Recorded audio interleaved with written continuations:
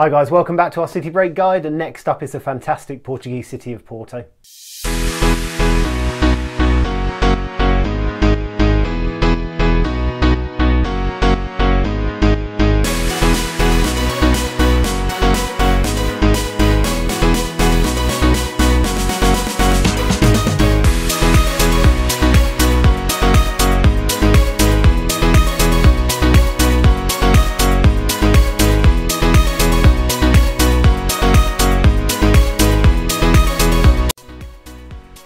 We're going to walk you through everything you need to know, from whether to expect during a visit, some of the main attractions not to miss, and even some ideas and some day trips outside of the city. So feel free to leave a comment with any questions, and don't forget to subscribe to the channel so you don't miss any future uploads.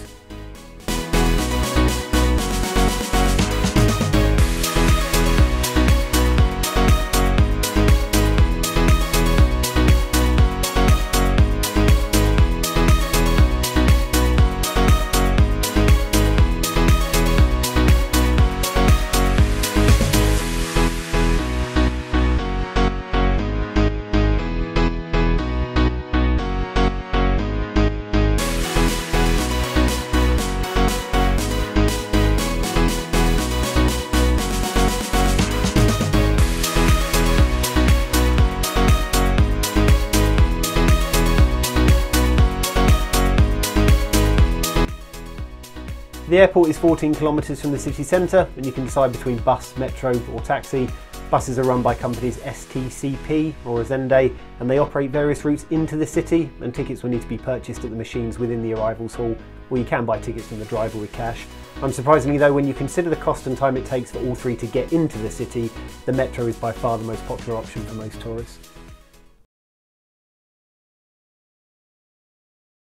The Porto Metro is quite handy to get to a couple of attractions that we'll cover off a little later, but fundamentally the city is quite small, so it's unlikely most tourists are going to need to use the metro much during their time there. Everything to the south of Andante metro stop is where you'll find the city centre, and all can be reached on foot within 20 minutes.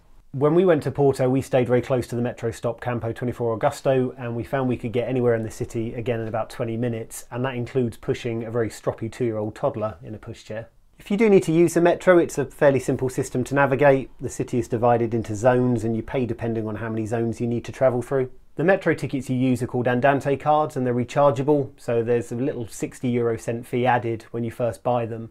You can buy tickets at the ticket machines, all instructions are in English, and each trip, or they call them titles, costs no more than €1. There's also a 24-hour andante card, and as the name suggests, entitles you to 24 hours of travel in the city for no more than €4.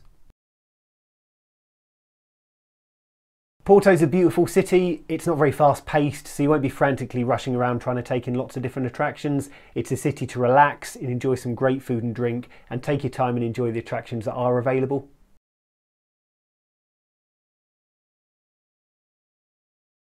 A good place to start any holiday in Porto is Ribeira, which is a cute little area hugging the river, cobbled streets, full of bars and cafes that boast a beautiful view of the city. I'd suggest start here, grab a drink, get yourself acclimatised before moving on and exploring the rest of the city. The city is quite hilly, so it makes for a great river cruise because the city practically hangs over the river, so you can see quite a lot when you sail down it. There are 6 bridges that connect either side of the Douro River, so most cruises will sail for around 50 minutes and aim to take you under each one. Expect to pay around €13 for an adult, €7 for a child, and under 3s are free.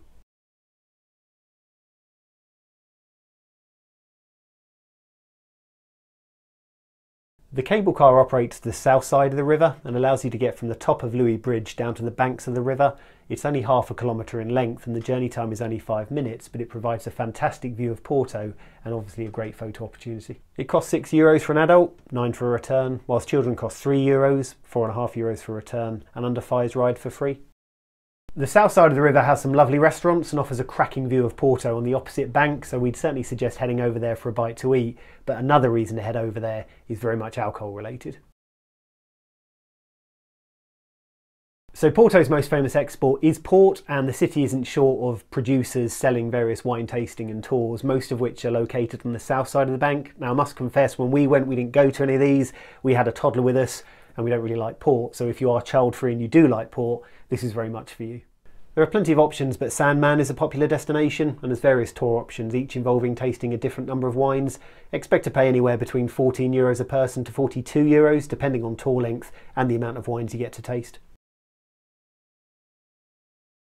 It's a bit odd to have a bookshop in any city highlight, but this is Portugal's oldest bookshop and it's internationally recognised as being one of the best bookshops in the world. It was opened in 1881, full of charm, very pretty and well worth a visit. You'll find it just beside the University of Porto and it's not very big, so expect it to be very busy.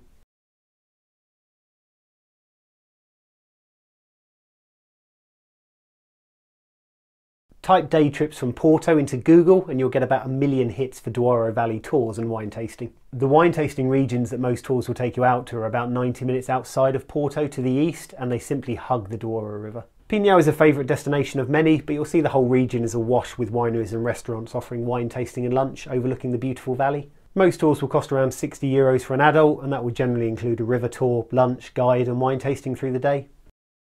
Alternatively, Braga is only 50 kilometres north of Porto. There's actually a direct train line. It will take about an hour. You could drive it in about 40 minutes. And if you like Baroque architecture, you'll love Braga and its many monuments. A lot of tours will also take you to Guimarães too, as it sits on the edge of Braga and is a pretty little city and it claims to be the birthplace of Portugal, so holds a huge amount of historical significance and well worth a trip on its own or alongside a trip to Braga.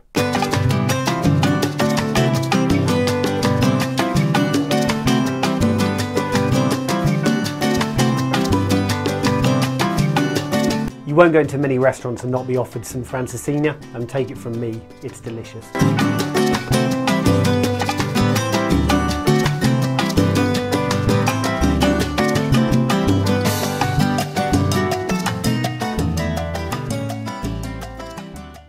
We visited Porto when our eldest daughter was just 2 years old, and there's a couple of nice attractions to be aware of if you're travelling to Porto with young children. The first is World of Discoveries and the other is the City Aquarium.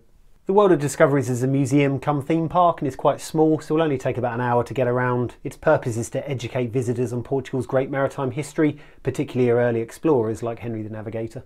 You'll find it to the southwest of the city centre and expect to pay €15 for an adult, €9 for a child, and under 3s are free, but it's 15% cheaper if you book online in advance. The Sea Life Centre in Porto is quite small, but it's quite a nice place to spend a couple of hours if you have children with you. The aquarium's located next to the city beaches and an enormous great park, so it makes for quite a nice day out.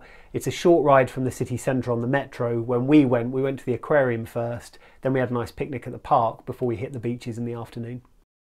Just ride the blue line up to Câmara de Matosinhos and then it's just a short walk down to the Sea Life Centre beaches and park. Again, it's discounted if you book in advance, but on the day expect to pay just under €14 for an adult, €9.50 for a child, with under 3s being free. So that's what to expect from a trip to Porto. Hope you found that useful, but before you leave, if you are new to our channel, we regularly post content and videos onto our channel to give you guys inspiration for your next getaway, so go ahead and subscribe so you don't miss any future uploads. Let us know what you think with any comments, and of course if you are heading off to Porto anytime soon, have a lovely holiday.